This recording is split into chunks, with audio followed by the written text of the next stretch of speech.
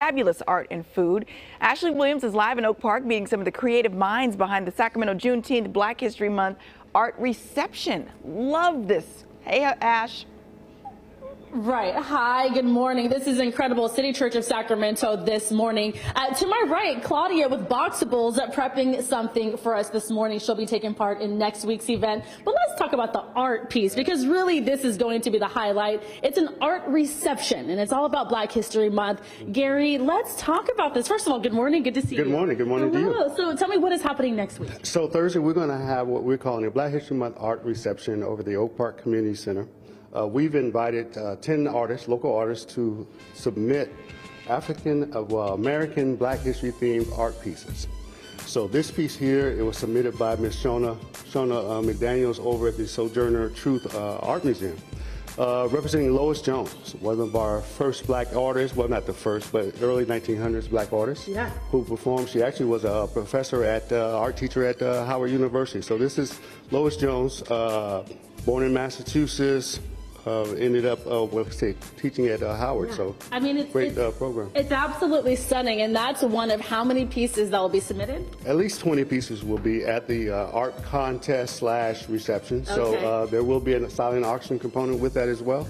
So we're just want to support our local artists. Yeah, I love that. And again, such a great event, art reception, but it's a reception, hence the word food. We want to be able to eat at this reception. And I think what I love, guys, is this event is going to be free for the public. So you get to just show up, have some fun, and then eat. Claudia with Boxables. Claudia, good morning. Good to see you. Good morning. Oh my goodness, this is incredible. You are going to be preparing food next week for this big event, expecting well over 150 people. What do you have planned? But also, let's just start with what you're preparing this morning for us. Well, this morning, what our company does and focuses on is restrictive diets.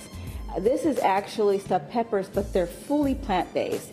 You will not believe it, but this and this component turns into this. And what does that look like? It looks fantastic. It looks like ground beef, which is what I would usually put in my stuffed pepper, right? So, yes, absolutely. Okay. So we just fill them up, of course, with this mixture. And this is after you blitz it in a food processor, and then you can put it in your sauce, and then put the top on, and then you put it in the oven, and voila! Here it is. We have the warm stuffed pepper, and we always serve it with a side salad because, of course, who doesn't love salad, right? I love that. I'm going to give this a go really quick. Gary, come on over as we get ready to toss it back. Yes, highlighting black artists, highlighting black chefs. How can people get information if they want to? Well, go to our website. It's www.sacramentojuneteenthinc.org.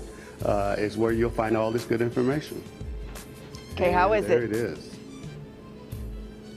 Oh no, that's good. It is good. She said, please don't say on TV if it's bad. I go, I wouldn't do that, but I'm telling you right now, the honest truth is, that's good. It's good. I learned my lesson one time about saying someone needed salt on something. I said I will never do it again, but that is very good. Very good. All right, guys, I'm going to finish that up. We'll make sure to link everything to the website, gooddaysacramento.com. Thank you to the both of you, and back on over to you guys. Okay. Yum. And her chef jacket is vibrantly fabulous. That is very brave. Fabulous. From space, really. Love it. From Mickey to Moana, a new Disney on Ice show is making its way to Sacramento. Yes, so we are checking back in with our very own Wonder on Ice.